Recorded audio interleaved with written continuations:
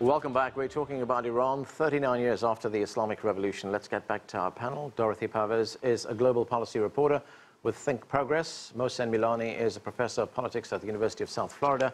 And Trita Parsi is founder and president of the National Iranian American Council. Dorothy, let me start with you this time. And I just want to get your view on what we were talking about a moment ago, and that is the nuclear deal. When we look at what happens, you know, President Obama, of course, championed that deal. He pushed it through. Now we have President Trump. He wants to scrap that deal. Do you think it's going to survive?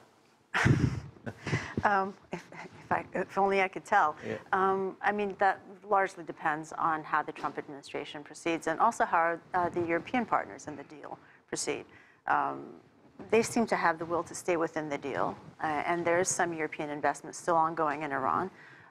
But, you know, if Trump decides to pull out, ultimately that will undo the deal probably. And if that's a response to his fears that Iran is becoming too much of a major regional player, he's at a huge disadvantage because of location, location, location. Iran is there. Iran has history with all these surrounding countries, but the U.S. doesn't. And the history that it does have largely with countries like Lebanon, with countries like Syria, with countries like Iraq, they're not positive histories. So. All right, I want to stay with you and talk about some of these social issues in Iran. Let's talk about women's rights since the revolution. Quite a bit of the conversation recently has been focusing on the wearing of the hijab or the headscarf in Iran. Let's listen to some views. Let's watch this. I believe the hijab should not be mandatory. Every woman knows what she's doing and should be able to choose either the right path or the wrong path. It's not a general movement. If you ask women in society, they're fine with wearing the hijab as long as they can wear it the way they like. Only a small minority is being hostile and protesting. Now, contrary to a lot of what we see and hear here in the United States, and if we compare women in Iran, say, to other Gulf states like Saudi Arabia or the United Arab Emirates, women have relatively far more rights, don't they?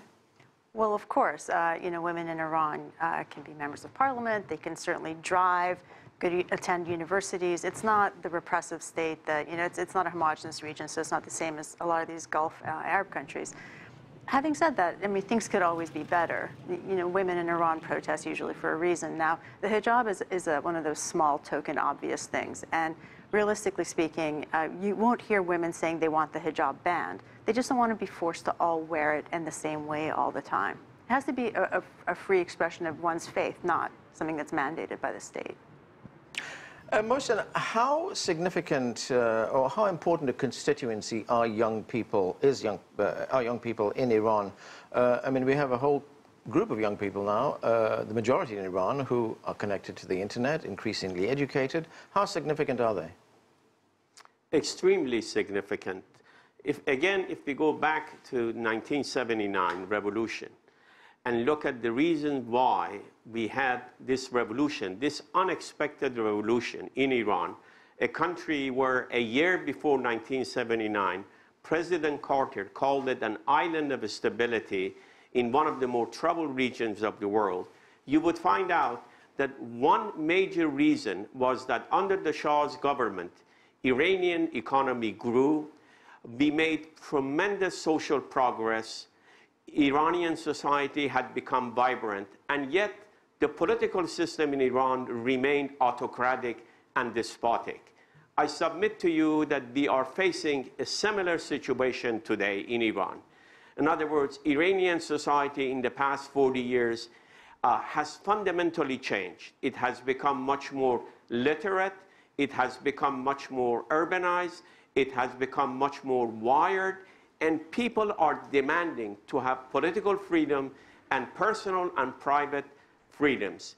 And unless the Islamic Republic doesn't make some moves and reform the system, I'm afraid that we are going to go through a period of instability and chaos in the coming decade. Mohsen, are you confident that the Republic will respond to those demands, those grievances? I think President Rouhani is really trying to make some changes. As a matter of fact, in his speech on the 39th anniversary of the Islamic Revolution, he has opened the Pandora's box by suggesting that we might have a referendum in Iran, which I think is a very smart move by the president. If he succeeds in going ahead with this referendum, he can really undermine his opponents.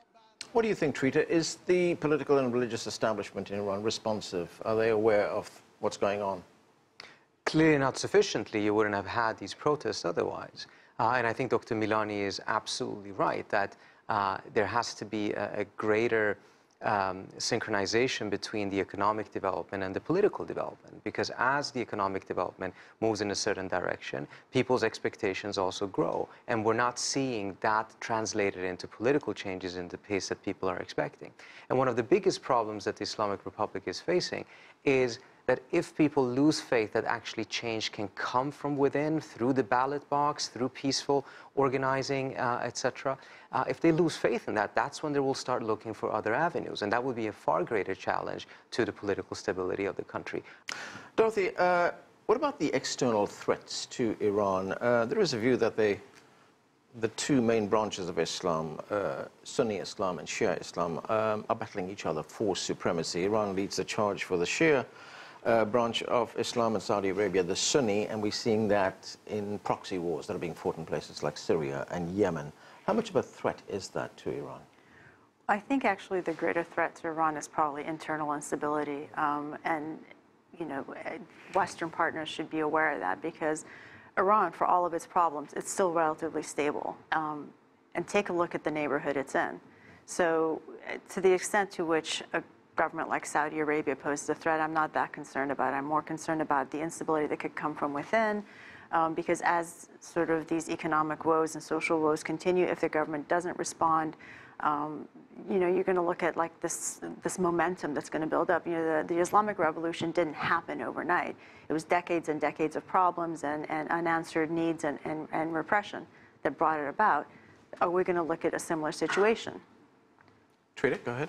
I think Dorothy is quite correct. The one area where I think this very destructive competition and rivalry between Iran and Saudi Arabia could become a threat to the Iranians is the fact that these woes these concerns that exist within society can be exploited by those who are actually exporting sectarianism. We have seen that in elsewhere. And when the situation is bad, that's when suddenly some of these Salafi ideologies become attractive to certain segments of society. The Iranians are quite concerned about this because many of the problems that exist in the country are even more severe in the border areas where you have ethnic and religious minorities. If they then become susceptible to some of these ideologies that are coming out of Saudi Arabia, then that certainly is a threat. Mohsen, when we look at these threats that Iran is facing right now, I mean, are those threats aggravated by the fact that the United States is, well, it's giving more support to Iran's rival, Saudi Arabia? Well, going back to the question you asked, I too believe that the greatest source of concern for the stability of Iran is what is taking place inside Iran. I don't see at this time a high probability of another country invading Iran. However, I do see the possibility of some kind of military confrontation between Iran and Israel, because Iran is trying to open up a new front against Israel inside Syria. And Mr. Netanyahu has been on record a number of times saying that Israel will not accept an Iranian military presence in Syria. I'm not that concerned about Saudi Arabia, although the competition between Iran and Saudi Arabia is the driving force of what is taking place in the Middle East. I am much more concerned about the possibility of some kind of confrontation or some kind of miscalculation by Iran, Syria, and Hezbollah versus Israel. That is the greatest source of tension, in my judgment, at this time in the Middle East.